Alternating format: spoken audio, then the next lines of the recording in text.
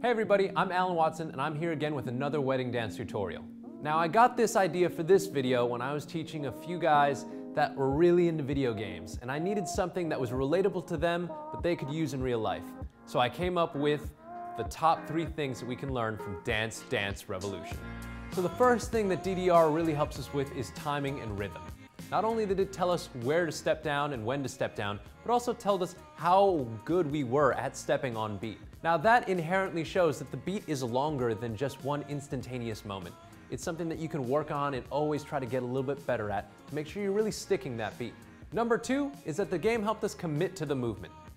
Now I say commit to the movement because when you were first learning DDR or you ever tried it, or you even saw somebody trying it, they stood in the middle of the pad and they were just stepping outward and testing the water as to what they needed to do.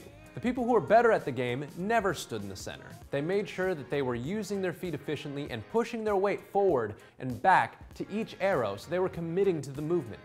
That's something that I think is really, really important for everybody learning to dance. And lastly, knowing all the steps doesn't necessarily make you look good dancing.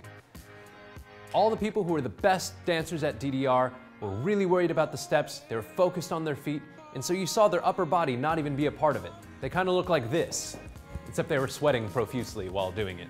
They didn't really have their upper body connected with their lower body, and they weren't feeling the music, they weren't grooving. So those things were completely lost on them. They didn't look like they were having a good time, they didn't look like they were dancing.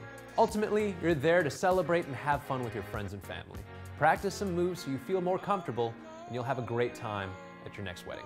Thanks for watching. Don't forget to comment, like, and subscribe for more wedding dance tutorials.